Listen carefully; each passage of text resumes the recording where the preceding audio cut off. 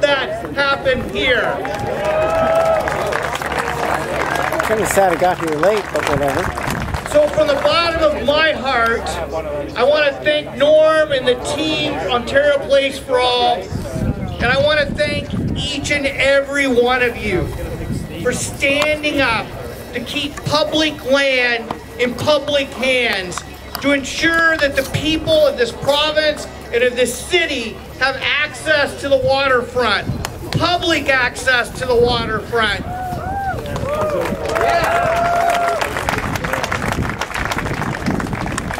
I want to close by saying I have such fond memories of bringing my two daughters, who are now grown up, but bringing my two daughters here to Ontario Place and having so many wonderful family-friendly days here. And we are going to fight like hell to ensure that this place remains a family-friendly place, not a privatized space for luxury spa goers. So the fight continues. We're going to fight with you. We're going to work with my colleagues across party lines, and we're going to cancel this contract. Thanks, everyone.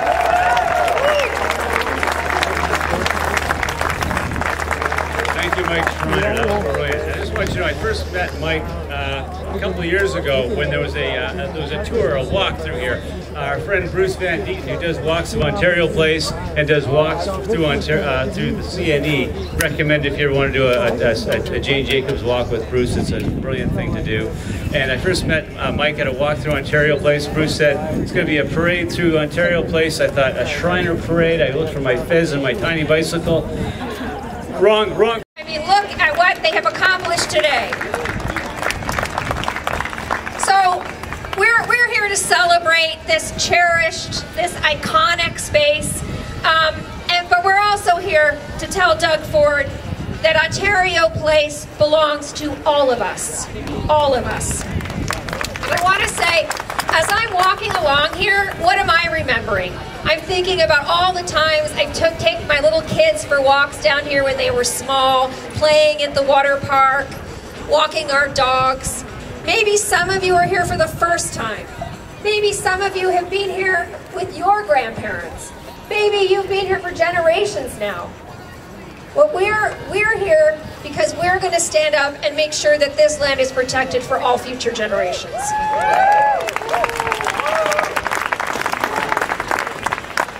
I want to tell you that every day I have the privilege of sitting across the aisle from Doug Ford. Now I know some of you may not think that's a privilege, but I look at it that way because I see my role as holding this government to account every single day. And I know, thank you, and I know that the questions that I get to ask are the questions many of you wish you could ask him every day. And we have been asking this government every day. We've been asking them to share the details of the deal with Therme every single day. And have they done it? No. We're asking them why they're going to subsidize a private, luxury, Austrian conglomerate by building a $650 million parking lot. And you know what they say? Nothing. Nothing. I asked them why they're proceeding with another deal with a bunch of Ford government insiders, with the chair of Ontario Place, who is appointed by the Ford government and a prominent conservative and donor, behind closed doors negotiating right now to continue to sell off more of Ontario Place. And we are not getting the answers we want, so you know what we did? We tabled a motion and we said, take it off the table. Cancel the plan. Ontario Place belongs to Ontarians, right?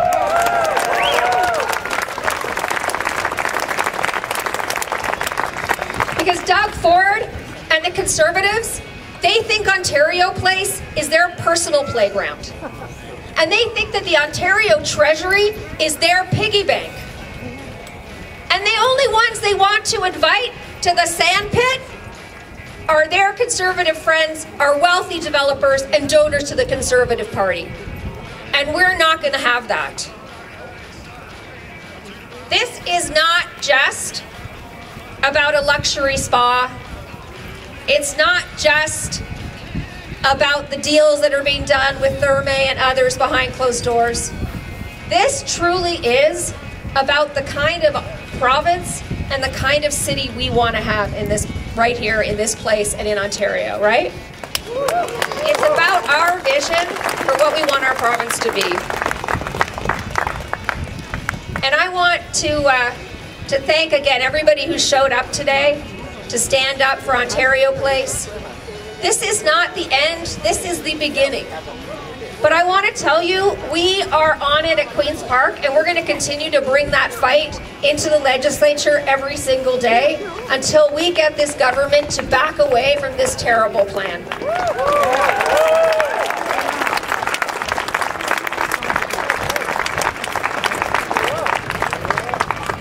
So everyone, enjoy the beautiful day we're having. Celebrate this jewel that we have here. Remember that we're not just fighting for the use of this space for ourselves, but it's for all of our grandchildren and their grandchildren and their grandchildren, because we are the ones who are going to protect this space, just like so many others have over so many years, and we're going to make sure that Doug Ford backs away. And then in 3 years, my friends, we're going to take him out.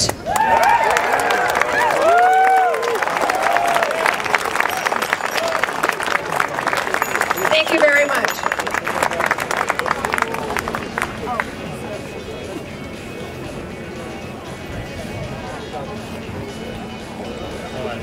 Thank you very much for that. Really big hand.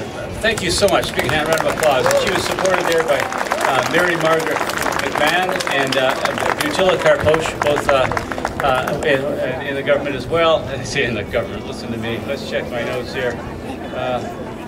Mary Margaret is the MPP for Beaches, East York, and she's here. Thank you for being here. And Butila is MPP for Parkdale High Park. So again, thank you for being here. Alrighty. She's going to pass. Oh, Mary Margaret's next, right? We got Mary Margaret next. Okay, alrighty. Just let me welcome Mary Margaret McMahon, MPP for Beaches, East York. She's a Liberal critic for environment, conservation and parks, tourism, culture and sports, seniors and accessibility in public and business service delivery. Wow, I'm glad you got time to even be here today with that kind of a CV. Ms. McMahon is the Ontario Liberal Caucus critic for the environment, conservation and parks, tourism, culture and sports, seniors and accessibility, and public and business service delivery. Ladies and gentlemen, Mary Margaret McMahon. Welcome.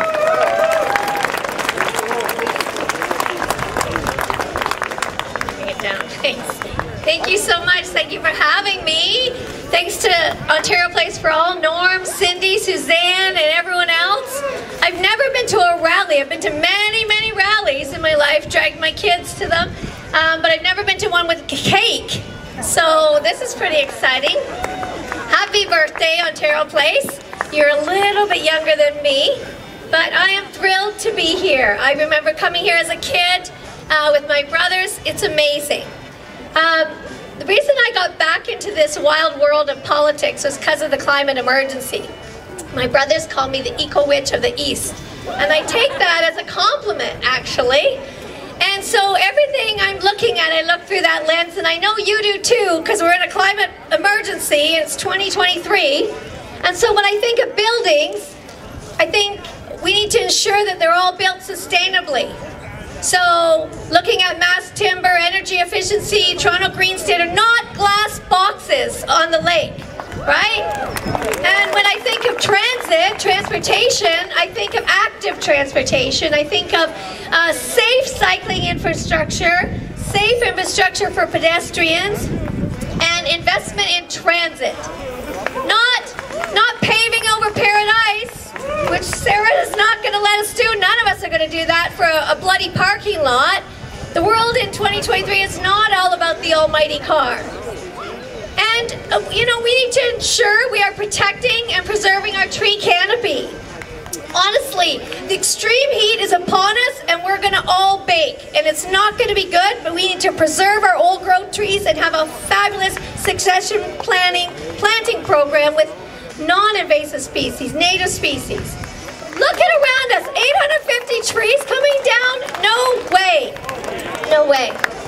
And last but not least, I'm okay with the second science center here. A second one, a mini one, a satellite one, focusing on ecology and the Great Lakes. But leave the gem in Thorncliffe, leave that gem there, right? And let's all work together, as Mike Schreiner says, across party lines to keep Ontario Place for Ontarians. Hear, hear, thanks. Great. Thank you so much for that. That was brilliant. Next, I want to bring on Chris Glover. Chris Glover is the MPP for Spadina Fort York, and Chris was elected to the Legislative Assembly of Ontario in 2018, re-elected in 2022, and representing Spadina Fort York. He's the official opposition critic for democratic reform, technology, development, and innovation. Ladies and gentlemen, Chris Glover.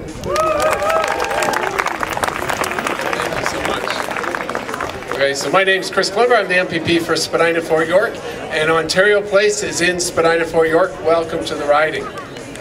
Look, I am so honored to be here with the leader of the Ontario NDP, Marit Stiles, with my colleagues Butila Carpoche and Jessica Bell, and I just got back from Minden, Ontario, where I was with MPP Jennifer French, and we were fighting to save the Minden Emergency Room, which is it's ground zero on the fight against the privatization of our public health care system. This Ford Conservative government, they have three principles. They want to sell off public assets like Ontario Place. They want to privatize public services like our public health care. And they want to shovel as many taxpayer dollars into the pockets of private corporations like Thurbay, and we have to stop them.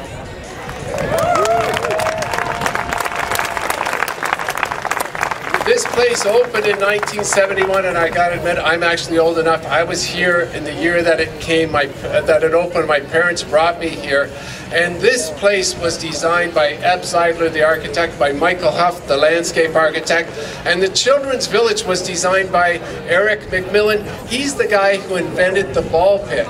So if you have ever enjoyed a ball pit, or your kids or your grandkids have ever enjoyed a ball pit, that's due to Eric McMillan. It's due to this place. And all of these architects and designers were Ontario-based. This was a place to celebrate Ontario. And I just want I want to acknowledge, we have Ontario Place royalty in the audience today. We have Jane Zeidler, the wife of Eb Zeidler, right over here. And Margie Zeidler, his daughter, is here as well. And we have Bridget Huff, the wife of Michael Huff, is here.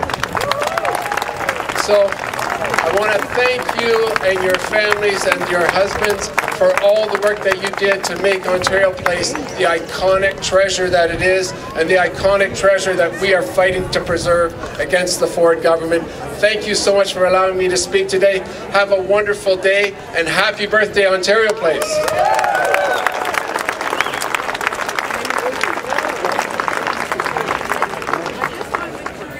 And thank you, Chris. Chris always has the best hat as well on the Queen's Park. So I just want to now introduce our final speaker before we move into the music and the party again.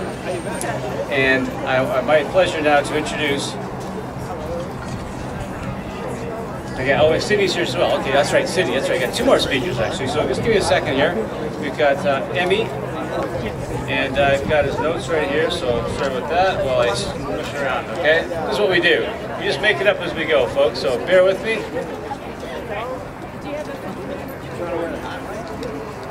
Emmy Egulu is a young person, and it's just so great to see young people so involved in this activity and in this kind of movement. And I want to thank you for being here, for your interest and your passion. Emmy is with the Toronto Foundation for Youth Involvement in Politics. So the Toronto Foundation for Youth Involvement in Politics. So any other young people out there looking for a way to get involved, you want to talk to this guy. And It's pretty incredible what he does. He's an organizer. He's also involved, a communications lead actually for Ontario Place for All. And he's a youth activist for an organization called Engage. Alrighty, ladies and gentlemen, friends of Ontario Place, everyone here, please welcome Emmy Agulu. Good afternoon, everyone.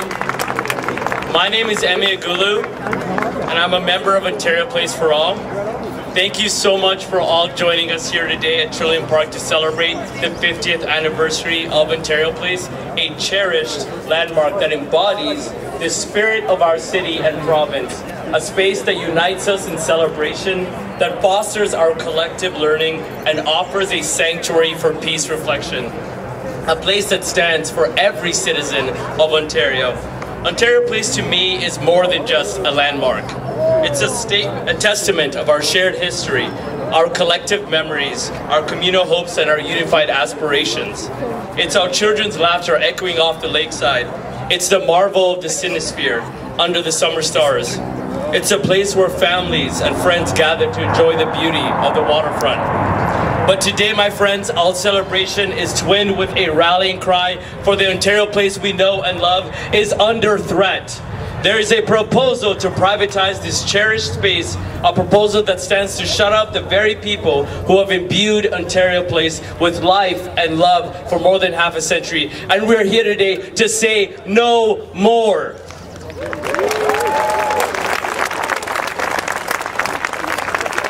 There's a saying, my friends, there's a saying that goes, change will not come if we wait for some other person or some other time. We are the ones we've been waiting for. We are the change that we seek, and these words echo true for us today. And in this movement, we will not wait for someone else to save Ontario Place. We are the ones we've been waiting for. We are the guardians of this precious public space, the custodians of this city's history, and the champions of its future. And in the spirit of inclusivity, in the spirit of public service, and in the spirit of unity, we say that Ontario Place must remain for all.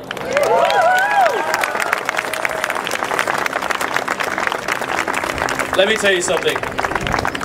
This is not just about preserving a public park.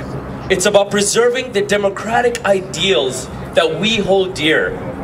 Access, equity, and community. Let us remember that Ontario Place was built for us and by us. It was never meant to be an exclusive spa retreat for the few, but a welcoming haven for many.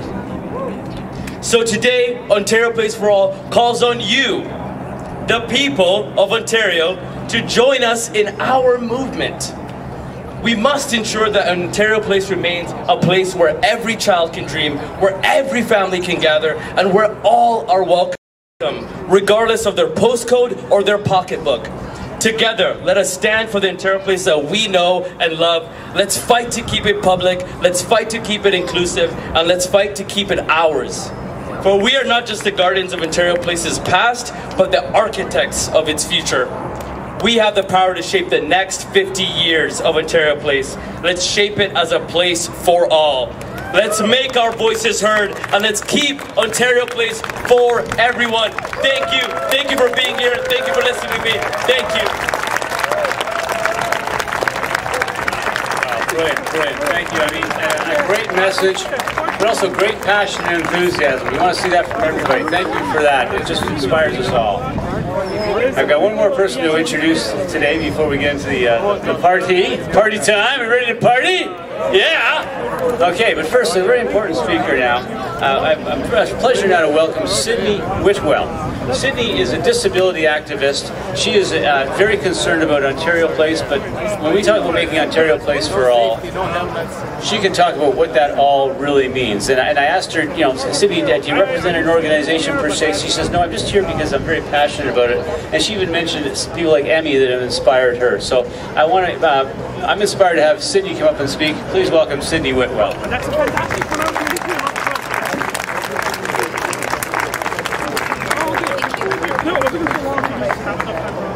When I moved here from Victoria, one of the things that was important to me was a waterfront space. I'm from Vancouver Island, so I'm very used to having access to the ocean. And this is, to me, the perfect space, and it's the perfect space for everyone, and it should remain for everyone. It's the only space that we really have as people who live downtown, I live in Liberty Village, to access the beauty of Ontario and the beauty of the waterfront. And I was so shocked when I met Bruce and he told me that they want to take that from us.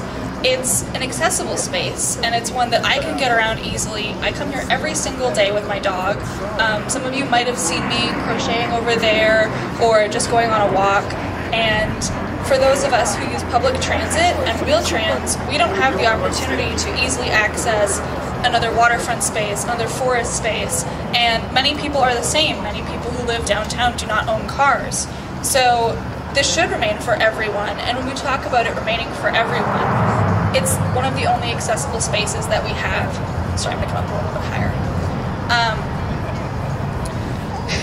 It's the only accessible space that we actually have as far as some of the other parks. If it's rained recently, then there's no well-paved spaces. There's wide paths here for all manner of people, including parents with strollers, people on bikes. You can even notice the range of people as we've been sitting here and the speakers have been talking, the amount of people that come through here and love this place, and the wide range of people that enjoy it. And when we talk about Ontario Place for All, it's that range of people that deserve to continue to enjoy this space for 50 more years. Thank you.